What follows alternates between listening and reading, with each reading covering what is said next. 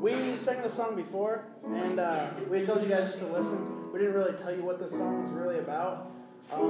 Just listen, because the first part is us, sinners, just talking to God, saying, "This is me," all right? And then the second half is God saying, "This is my love, and this is how much I love you.